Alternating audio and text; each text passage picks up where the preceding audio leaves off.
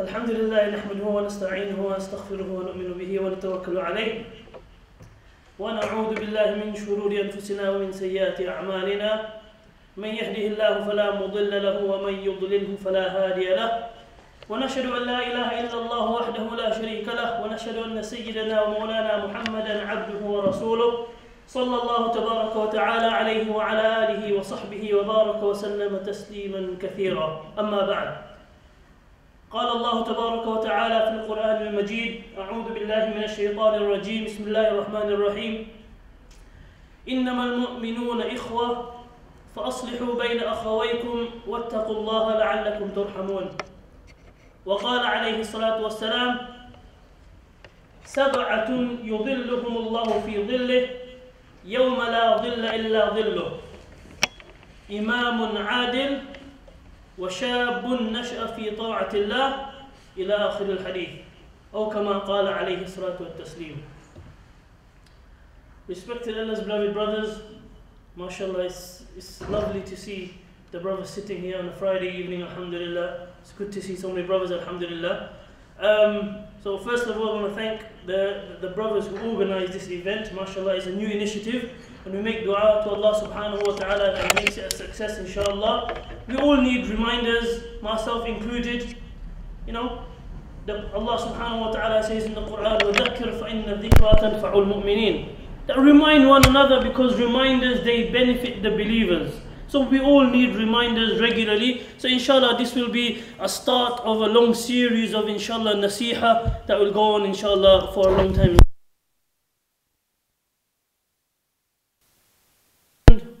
I've been working in Belmarsh Pent for quite a few years. Allahu A'lam whether it's for my crimes or whatever, but alhamdulillah, I'm there. I've been there for quite a few years. Belmarsh, many of you maybe heard of it. It's a high security category A prison down in South London, South East London. And being there, we are there, you know, to help the brothers over there, to lead Jumu'ah Salah, to do classes and stuff like that. But it's also given me a great insight into people, into different brothers, into people who have come from different backgrounds. So it's really given me an insight. And it's that insight that I want to share with the brothers sitting here, alhamdulillah. And just yesterday, you know, we do, alhamdulillah, we do classes nearly every day. So just yesterday morning, I was speaking to one brother, and he was telling me about his life and what he's in Belmarsh for, and how much time he's doing behind bars. So he was telling me he's doing roughly at an 8 or 10 year sentence. And before that, when he was younger, he also done various crimes, and he ended up in the prison. Then he got released again on bail, on license. Then he done something else stupid, and he ended back in again. Now I was asking him, you know, what have you learnt in this period? So he says to me, "Oh, what do you miss?" So he said to me, "You know, Imam, what I miss a lot, apart from family and all of that," he said, "I phone my brother, I phone my family, and my family tell me that they're going to Turkey on holiday, they're going to Hajj, they're going for Umrah, they're flying out all these different places, and I'm stuck behind bars. I've done one stupid thing, but now I'm stuck here for 10 years.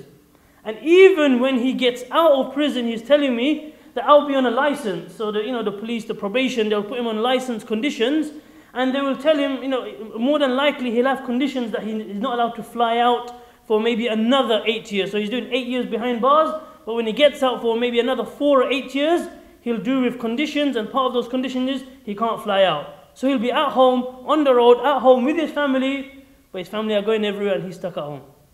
It just shows the reality of what's, you know, what is there behind bars, what people go through, how they suffer, and how they regret the small things that they have done, that now they end up behind bars. At the time, the brothers tell me, you know, at the time when you're doing these kind of things, there's all a massive hype that, yeah, we're the man, we're a road man, we want status, we want to be part of a clique, we want to be part of a gang, and we want some status, we want to do something. So people know us, look at us, respect us. So at the time, you do something. But later on, maybe the first time you might not get caught, but you do it the second time, the third time, the fourth time. These are the times that Allah gives you chances. That look, you've done it once. You haven't got caught. Allah didn't make you get caught. But listen, go to the masjid, learn, repent, go back on the straight path. But man does it again. And he does it again. And eventually one day will come when he gets caught. And he will get found guilty of whatever he's done. So those 2-3 years of madness that he played, of the jahiliyyah that he played around with, has now messed up his whole life. I'll give you another case. Today in Jumu'ah Salah, we done in the prison, alhamdulillah. So speaking to another brother there. And this brother, alhamdulillah, his life has completely changed now in prison, alhamdulillah. But he's telling me, he's doing not 8 years, not 10 years, he's doing 35 years behind bars. He got a 35-year sentence. And then he tell me all about what's happening and how he got there. So he's been a Muslim for many years. He was a Muslim outside as well. But when he took his shahada outside when he was younger, he wasn't he took his shahada, alhamdulillah, new Muslim, but he wasn't onto his deen. He didn't take it seriously. So he was still with that crowd that likes to hang out, likes the girls coming around, likes the fast money, the exciting life, the quick money. He was in that kind of lifestyle, he tells me. And then he says, we were going around, we had guns, we had everything, we had money, we were going around shooting people, and then people come around trying to shoot us as well. Because in that process, he said, on all of their gang turfs and their wars that they have, he ended up killing somebody. And when he ended up killing somebody, I'm not sure whether it was one person or 2 people, I think it was a double murder. So he killed 2 people. He got found guilty and he got 35 years for it. He came to prison and he's still in that mode, very angry that, look, I've done all of this. He still wants status, mashallah, strong, bro, the muscles this big, like his t-shirt is ripping, good, strong brother, now alhamdulillah. So he's still got that status in the community. When you're in that lifestyle, you have the status, you have the respect, whatever, from your peers. And when you go in prison, it's like, for some of them, it's like a stripe on the shoulder. I've been to prison, I've done my time, I've done my 5 years. It's like a stripe on the shoulder. But later on they realize that stripe on the shoulder means nothing. And it's just a bad road down. So he tells me, and he says to me, that after some time, slowly, as he was in the prison, now he's doing 35 years, after 1 year, 2 years, 3 years, 4 years, he meets other good brothers in the prison. People who are practicing, people who are doing the salah, people who are learning Quran, people who are learning Arabic, tajweed, and everything else. So now he started going into his religion. Now he started learning. And then he was telling me, he's now reading the stories of the Prophet ﷺ, and he's reading the stories of the Sahaba. So he's reading, and the Imam is giving khutbahs, and he's taking all of this in. And he's listening to it all. And I said, what changed you? What one point in your life can you pinpoint that this is what really, stuck with me? And he told me, he said, the story of Wahshi radiallahu ta'ala anhu. We've all heard the story of Wahshi radiallahu anhu, yeah? Or do you want to hear it? You want to hear it, yeah? Yeah? Awake everybody? Anybody awake? Yeah, we're awake, yeah? Okay, that's good. Okay, the story of Wahshi radiallahu ta'ala anhu. Wahshi, it's a long story, but basically he was a slave in the time of the Prophet sallallahu alaihi wasallam. Before he embraced Islam, he was not a Muslim and he was a slave. Now, at the time, the Muslims, the Prophet sallallahu alaihi wasallam, he was fighting defensive wars with the Quraysh, the people of Makkah who are trying to attack the Muslims. This is 1400 years ago. So at that time, the masters, the owners, the people who owned Wahshi radiallahu anh, they told him that if you kill Hamza radiallahu ta'ala anh, who was the uncle of the Prophet sallallahu alaihi wasallam, again a very brave, strong warrior, if you kill him in the next battle, then you will earn your freedom. And which slave doesn't want to get free? Every slave wants to be a free man. Nobody wants to remain a slave for the rest of their life. So he said, this is my opportunity. He didn't think, he had no reason, apart from his getting his freedom, he himself had no beef, as they call it, with Hamza radiallahu anhu. He had nothing against him. He was a slave minding his own business. What has he got to do with Hamza radiallahu anhu, who was a leader, who was a great man? But he said, no, this is the way I'm going to get my freedom. So in the next battle, he kills, in the battle of Uhud, Wahshi radiallahu anhu afterwards, he then killed Hamza radiallahu ta'ala anhu, the uncle of the Prophet sallallahu alaihi wasallam. And then even the masters, the owners of Wahshi, she came and she even mutilated the body of Hamza radiallahu anhu. That's a very disgusting act. Man's already dead on the floor. You don't then go after that, the dead body, and cut him up and mutilate his body and take out his insides and all that. You don't do that. That's unnecessary. The man's already dead. But they had so much hatred in them that even when they saw the man dead, the enemy dead, according to them, their enemy dead, they still couldn't take it. No, they're still not satisfied. So they had to, kind of cut up his body, cut up his insides and all that kind of stuff they done.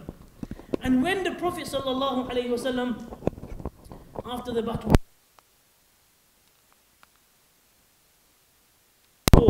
in the battle of Uhud, obviously very upsetting. Who wouldn't be? You see your uncle passed away in front of you in battle. Not only that, the whole body is mutilated and everything else. It's a very, very sad, upsetting moment. Who does that? But anyway, it's happened. They buried him. Allah give him, he's Sayyid al-Shuhada. Alhamdulillah, Allah give him a great status. But so that Wahshi, he then received the promise from his master. So he became free. He said, okay, fine, you've done your deed. You're a free man now. So now Wahshi, who was a slave, now became a free man. Now when he became a free man, he can think for himself. He doesn't have to listen to his masters. He can do what he wants, go where he wants, think what he wants, do what he wants. He was a free man. So after that, he had friends. Bilal radiallahu anhu was his friend. And others were his friends as well. And he started speaking to people. And later on, Wahshi radiallahu ta'ala an, he saw the beauty of Islam. When he saw the beauty of Islam, when he saw the equality that Islam was promoting, in Islam, we're all equal. Whether we're a man, woman, black, white, Somalian, Algerian, Asian, it makes no difference in Islam. We're all equal. So when he saw this, that Wahshi, he was black himself, he said, I'm black, I'm amongst all the Arabs. The Arabs think they're more superior than us, but Islam is telling us the Arab is the same as you. You're a black man, you are a slave, but you're in the sight of Allah, you're all equal. So these notions resonated in his mind. No, this religion I need to look into, I need to look deep. So he studied, and finally, it clicked, and he accepted Islam, and he became a Muslim. So Wahshi, the person who killed the uncle of the Prophet sallallahu alaihi wasallam, now becomes a Muslim. And now when he becomes a Muslim, obviously at the time when you become a Muslim, what are you going to do? You're going to go to the Prophet Muhammad sallallahu alaihi wasallam, and you're going to take your shahada on the hands of the Prophet Muhammad sallallahu alaihi wasallam himself. So he does that. So now when the Prophet sallallahu alaihi wasallam hears from the people that Wahshi is now intending to become a Muslim and he is coming to you to take his shahada, the Prophet sallallahu alaihi wasallam, now as any human being, have mixed emotions. Because on one side, you're talking about the person who killed your uncle, mutilated the body. But at the same time, he wants to embrace and become a Muslim. That's a happy thing. So the Prophet sallallahu alaihi wasallam, being that great example that we have, he says, let bygones be bygones, let the past be the past. I know I have that serious, emotion against Wahshi, but if he wants to take shahada, then who am I to stop him? Allah is most forgiving, and Allah forgives everything of the past when you take your shahada. So he came to the Prophet sallallahu alaihi wasallam and he took his shahada. And the Prophet sallallahu alaihi wasallam and the rest of the companions were all excited about it. So this story is one of the stories that hit this brother I'm talking about who's doing a 35-year rec. He said, look at Islam. It's all about mercy and forgiveness. If people can understand and be able to forgive this much, then this must be the truth. And I need to get more into it.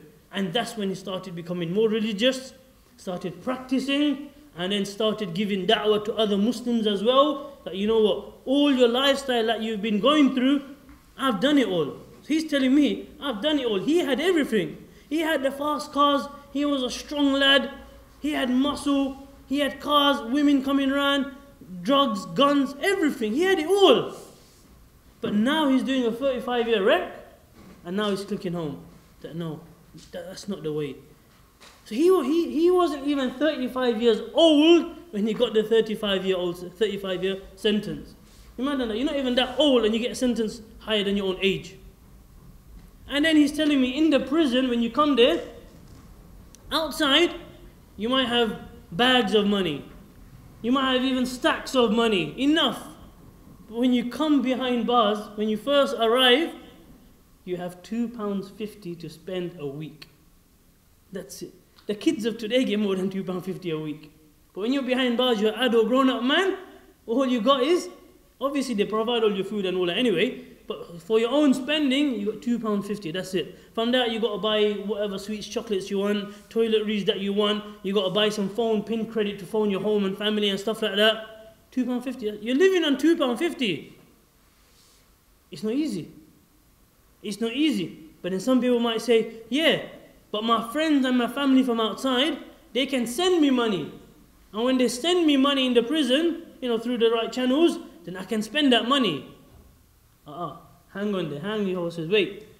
Even if your family send you £100,000, it makes no difference. Still the prison rules kick in, and they still tell you, you still can't spend more than £15 a week. The maximum you can spend, even though you may have £50,000 in your account in the prison, you can't spend more than £15 a week, that's it. So then after that, things click.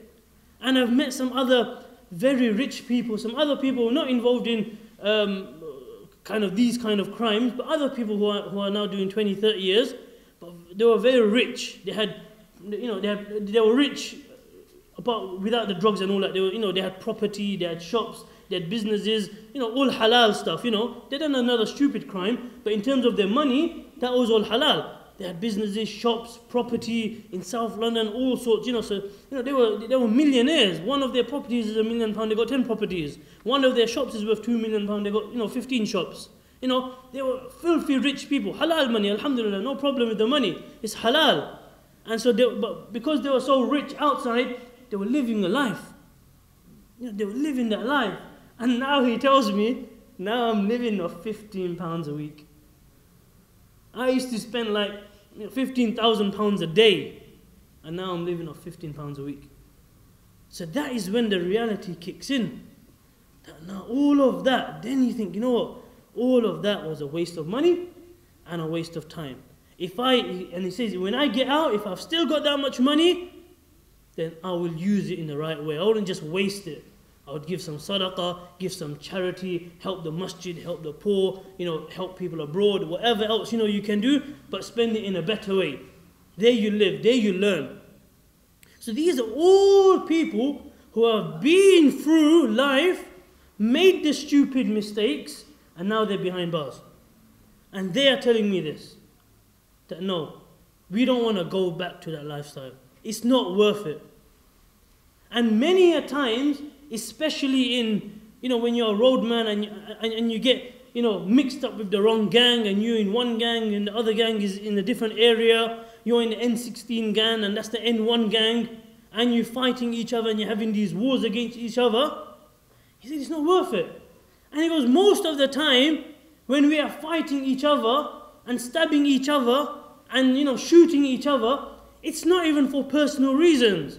It's you in part of a bigger gang, there's 50 of you, and there's 50 of them in the other gang, and some member of that gang has shot some member of your gang, but really nothing to do with you personally.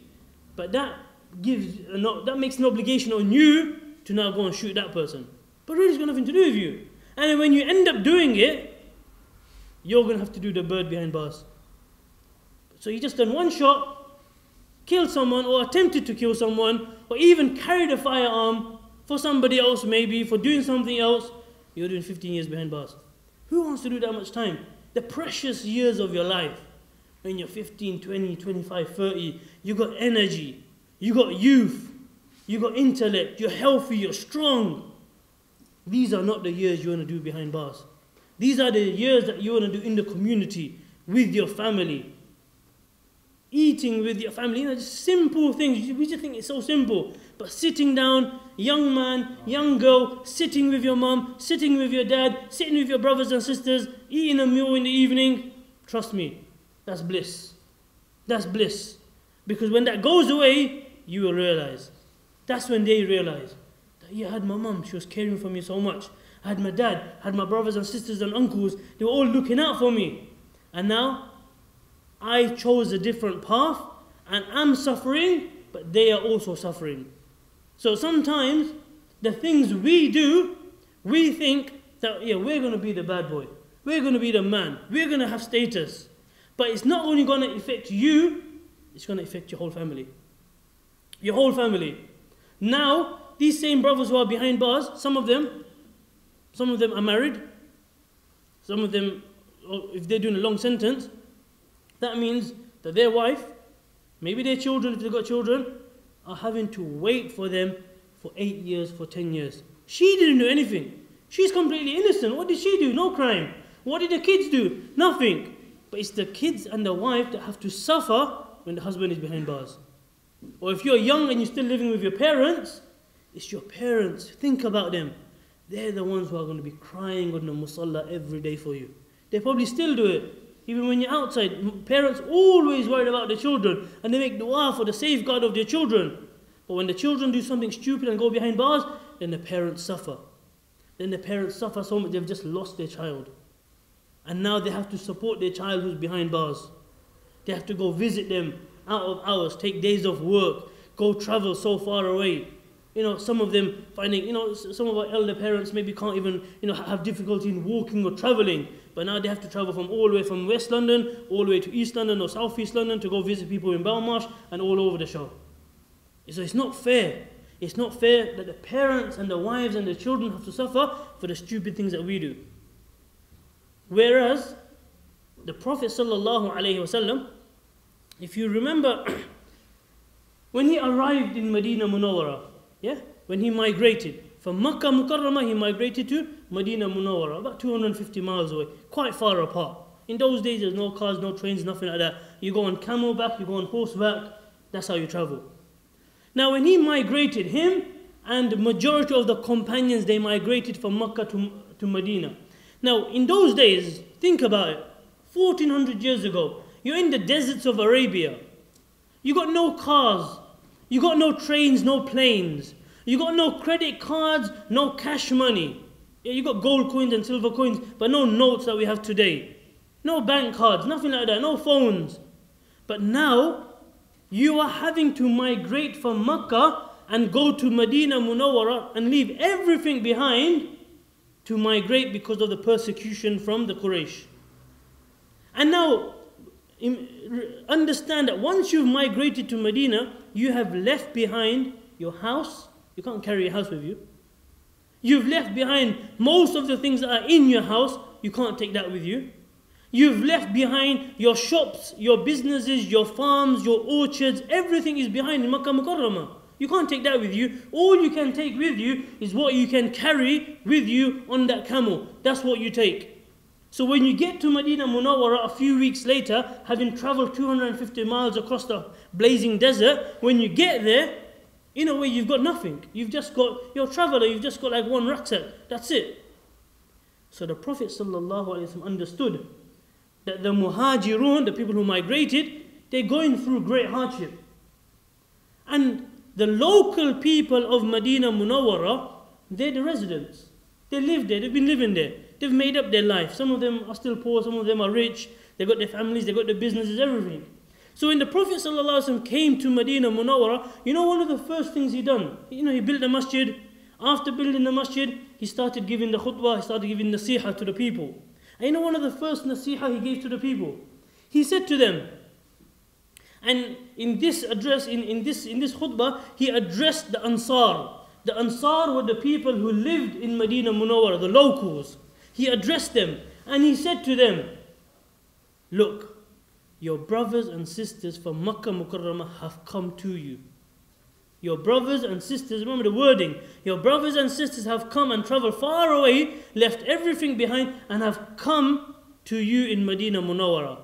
I would like you, and he's addressing the local Ansar, the people from Medina, he's telling them, I want you to look after one of your brothers who have migrated. So I want every one of you here who is local to look after one brother, one sister who has migrated from Makkah Mukarramah.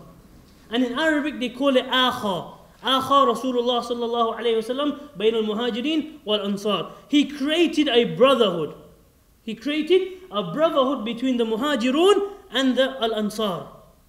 And amazingly, the ansar and all the sahaba, they were willing to listen to the advice of Rasulullah sallallahu alayhi wa sallam. When they used to hear one hadith, we hear so many hadith every day. There they hear one hadith from the Prophet sallallahu alayhi wa sallam, and they're thinking of ways of how can we act upon that hadith. This hadith is not just about listening to, how do we act upon it? So as soon as they heard this nasiha, they said, that's it. This is our opportunity. So the local Ansar, they found a muhajir that, have you just traveled? I don't know you, I've never met you before, but you've just traveled here from Makkah Mukarramah. You be my brother. You are my responsibility. You come home with me tonight. You got no place to stay, you're staying at my house. You got nothing to eat, you're eating my food. You got no clothes to wear, you come into my house, I'll give you some clothes. You haven't had a shower, you come to my house, I'll give you a shower, I'll give you everything. This is how they were. They literally didn't meet the man before, but today they became like blood brothers because of the nasiha of Rasulullah sallallahu alayhi wasallam. And this is one amazing story about Sa'ad ibn Abi Waqas and Abdurrahman ibn Auf. Sa'ad ibn Abi Waqas, he was Ansar. He was from Medina Munawwara. He was quite a rich Sahabi, companion. Abdurrahman ibn Auf, he was from Makkah. He was a muhajir, came. So Sa'ad ibn Abi Waqas, he grabs the hand of Abdurrahman ibn Auf and he says, you're mine. I'm looking after you. You're my brother now. You come home. He takes him home and he says to him, whatever I've got, a brother loves for his brother what he loves for himself. What is that? A brother loves for his brother what he loves for himself. A sister loves for her sister what she loves for herself. That's how it works. So he said, look, whatever I have, you are now my blood brother. Whatever I have, I'm going to split in half. You take half, I keep half. Just like that. If I have 2 houses, you take 1, I take 1. If I've got 2 farms, you take 1, I take 1. If I've got 40 camels, you take 20, I take 20. If I've got 100 horses, you take 50, I take 50. Just as quick as that, as easy as that, they are willing to give. And the best part of it is, Sa'ad ibn Abi Waqqas says to Abdurrahman ibn Auf, he says, you know what, I'm splitting everything in half, innit? So, I've got 2 wives. You take 1, I'll keep 1. Literally, he said that. And he said to him, you know what? You look at both of my wives, and whichever one of them you like, you tell me, I will divorce that one, and once her period is finished of waiting, then you can marry her. This was the sacrifice and the brotherhood that the Ansar had with the Muhajirun. Abdurrahman ibn Auf, he is a companion, he smiles and he says to Sa'ad ibn Abi Waqqas, he says, listen, I thank you really a lot. I appreciate what you're giving me.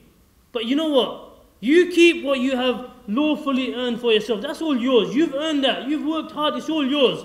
I don't want anything of yours. May Allah reward you for your good intention. But All I'm asking you is show me the way to the market. Show me the way to the market.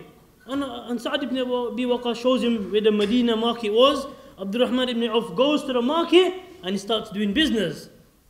And Allah subhanahu wa ta'ala puts barakah in the hand of Abdurrahman ibn Auf, and he becomes also very, very rich and very, very wealthy over a period of time.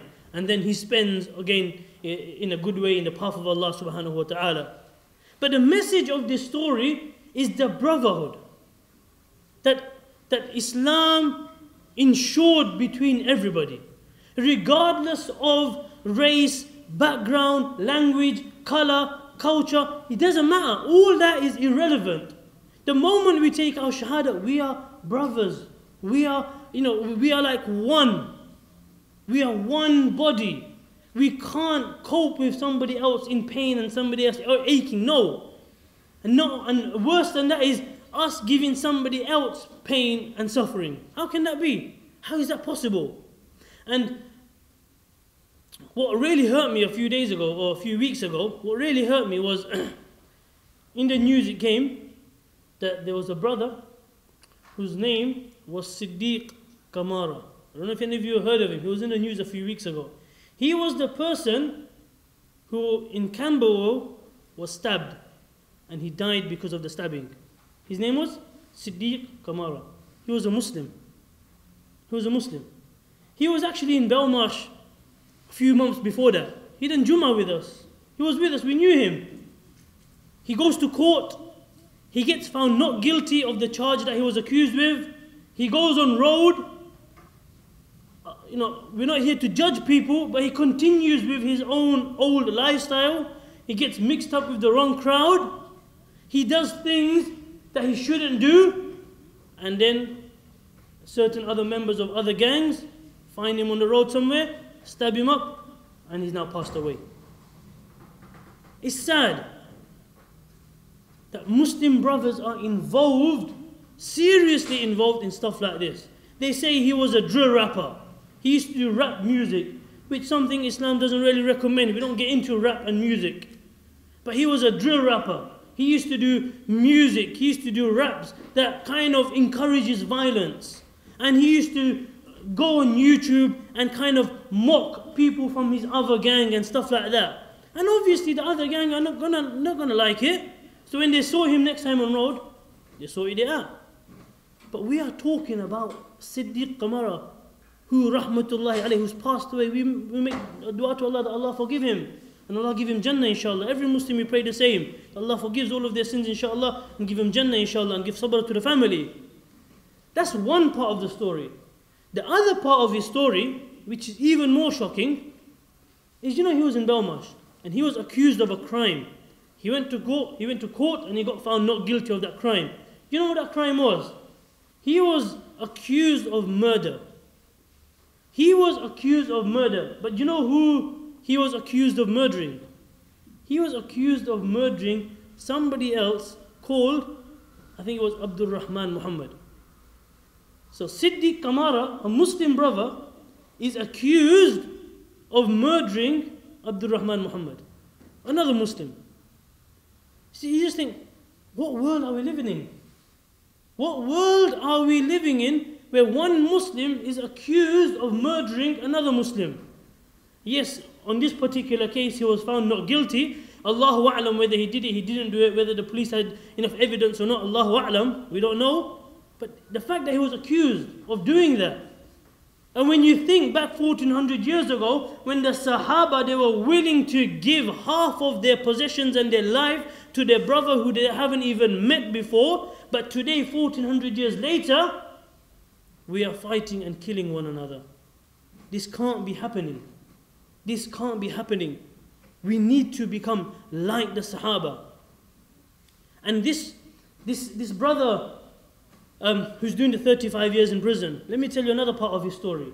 He says when he was on road, involved in all the madness and the guns and the drugs and everything else, he said one of his friends, he didn't give me his name, but he said one of his friends told him, come, let's go, there's a job that we need doing. And when they mean job, you know what I mean, but when they do jobs, yeah, let's go. So he said, okay, fine, let's go, let's do this. So they got ready, they got in the car, and they went. Or he told him, meet me at this place. Now, what this brother in prison who's doing 35 years, what he didn't know is that it was all a setup. Just to lure this guy to a certain area, and when he drove his car to that area, the other gang, the opposite gang members, they were waiting for him with serious ammunition and guns. And they started firing at the car, left, right, center, enough bullets. But for some reason, Allah saved this brother, and he managed to escape that situation, and he wasn't killed, but he could have easily been killed in an ambush, basically. So now imagine what's going through the head of this guy. My friend just set me up to die. My friend just set me up to die. He set me up, he sent me to that place, colliding with the other gang so they can shoot me up. But Allah saved him, he didn't die. And now, after some time, he does a crime, he goes to prison. Now when he gets to prison, he finds out from his sources that his so-called friend who set him up is also in prison. He's also in the same prison. So imagine what's going through his head. He said, my heart was pounding. The moment I see him, I'm going to sort him out. How dare my friend stitch me up and set me up to die and leave me there rotten. Wait till I see him. That's going through his head. Wait till I see him. He's finished. I'm going to finish him up. Remember what I told you? This guy, I don't want to receive a punch from that guy. Yeah? That guy's got muscles this big, honestly. He's a really strong brother. So he was determined to sort that guy out. But then another brother tells this guy, you know what? That guy is a Muslim. That guy who at that time set you up to die, he's a Muslim. And now this brother, again, he's going through these emotions. He goes, no, he can't. He's just thinking to himself, it can't be, no. This guy, I'm killing this guy. He's got no chance. But he's a Muslim. No, he can't be a Muslim. The Muslims don't set up other Muslims. And he's making all the excuses he can in his mind to kind of, take away the aspects that he's Muslim so he can sort him out. But at the end of it, he realized, and other brothers told him, no matter what you think, no matter what excuses you're going to give, that guy's a Muslim. If he's a Muslim, then a Muslim cannot lay hands on another Muslim. And alhamdulillah, by the grace of Allah, Allah opened his heart and he forgave that Muslim. He forgave that person. That person, what did he do? He set him up to die. He got shot at in the car enough times. But he survived by the will of Allah. And now, he's brought it upon himself to be like the Sahaba and to forgive. Imagine, that was such a great step in his life. He could have done all sorts to that person. He had power, he was strong, he had friends, he had muscles. But he chose to forgive him for the sake of Allah. So that's the message he was giving me. That everybody needs to remember. Whenever you have problems, whenever you have beef, whenever you are angry with another brother, remember the story of Wahshi and many other stories where the Prophet ﷺ, for the sake of Allah, chose to forgive. Although it hurt him really much in his heart, he said, no, I'm going to leave that all, I'm going to forgive. And once you bring yourself up to that position to be able to forgive, then you will see the nur of Iman come in your heart. Then you'll have a different outlook to life. You'll see people differently. Imagine if you go down that life, he was saying, you go down that life of guns and crime and drugs and easy money and quick money and knives and everything else. You got all of that. You might have all of that, but you can't sleep straight. You can't sleep peacefully. Said you don't know at what time of the night someone's going to come knock down your door. It could be one of the other rival gang members, or it could be the feds coming down to take you. You don't know. So you can't even sleep straight. And even when you're awake, when you're going on the road, when you're driving, you're always looking over your shoulder. You don't know which other gang member is after you. You have to look out for your back. Or you don't know the cops might be after you.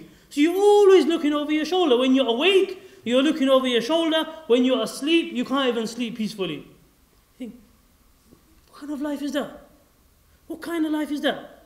And he's saying, what people don't understand is the simple life is the best life. The simple life is the best life.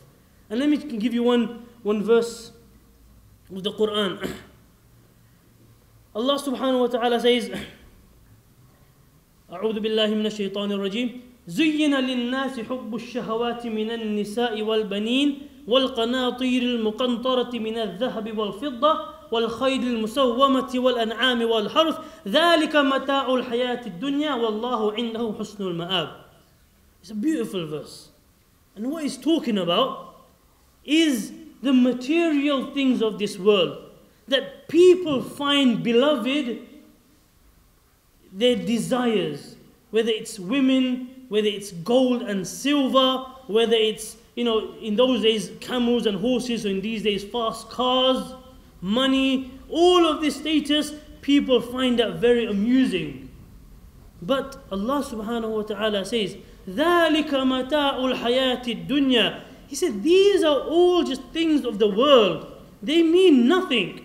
وَاللَّهُ عِنْدَهُ حُسْنُ الْمَآبِ. Whereas Allah subhanahu wa ta'ala has got the best reward reserved for you in the next life.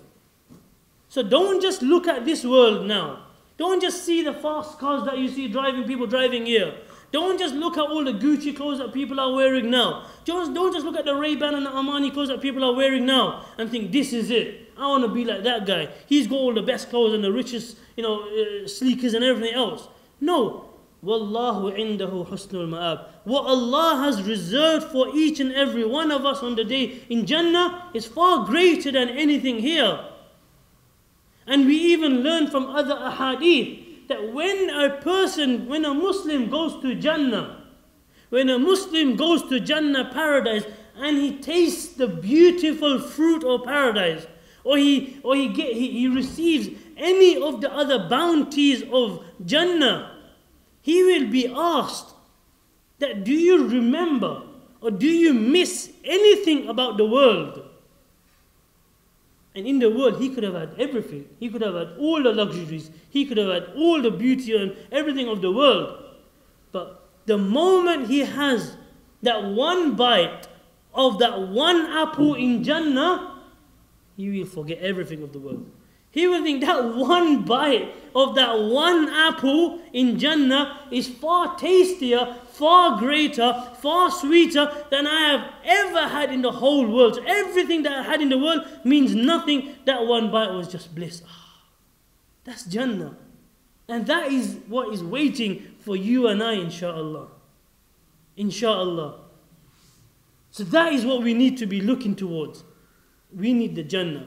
We live the simple life here, but we get the great life in the next life. That's a Muslim.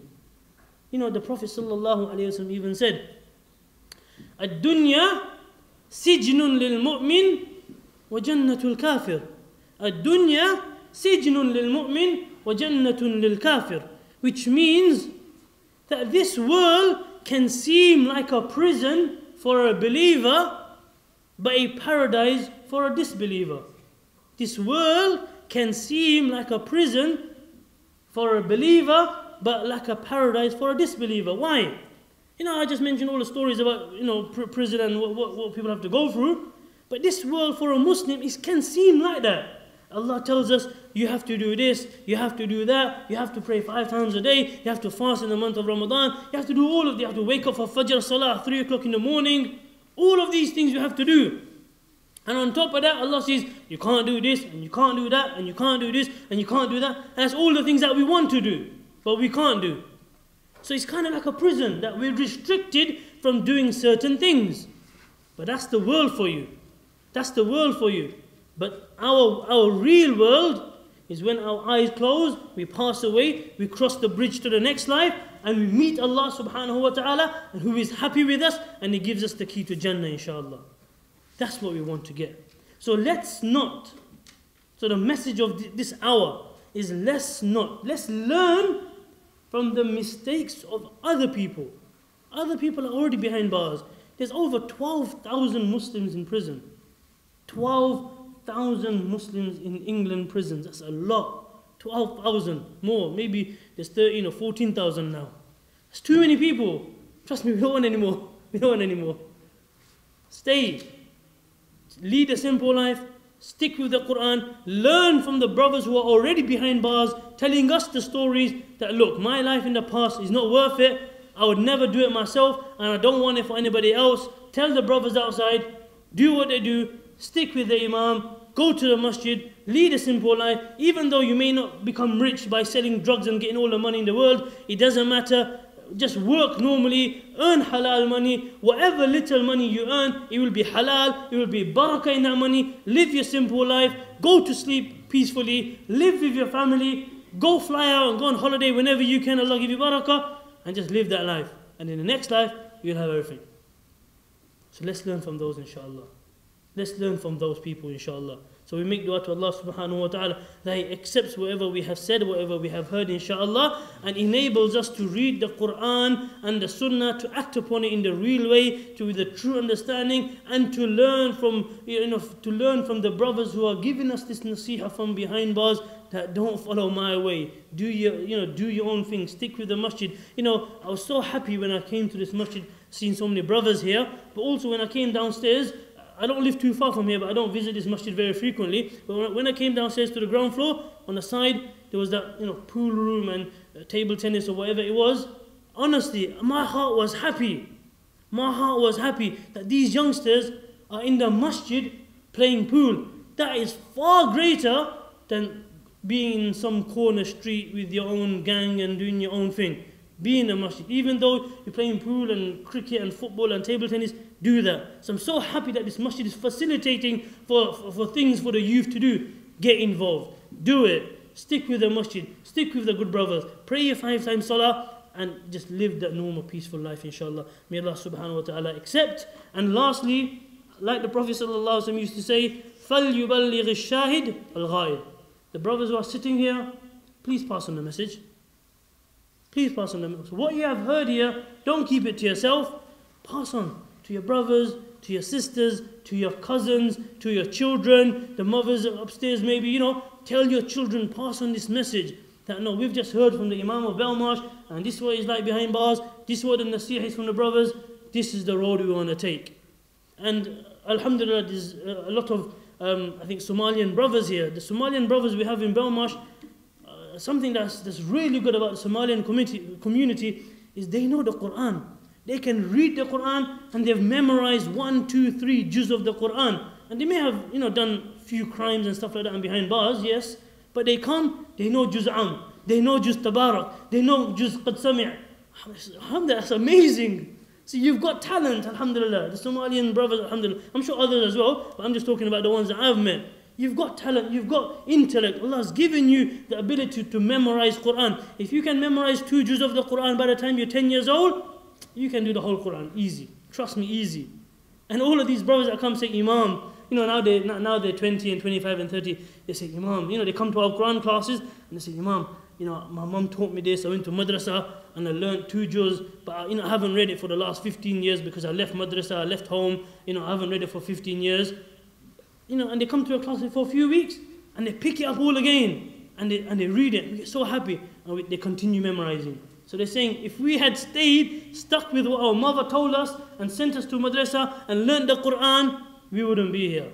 So you've got talent, all of you brothers, you've got talent. Whether you're young children here, whether you're middle age, whoever you are, learn the Quran, stick with the Quran, memorize the Quran, act upon the Quran. May Allah subhanahu wa ta'ala accept. Wa akhiru da'wana, alhamdulillahi rabbil alameen, wa ma alayna ila al-balagh. Jazakallah khair, assalamu alaikum wa rahmatullah.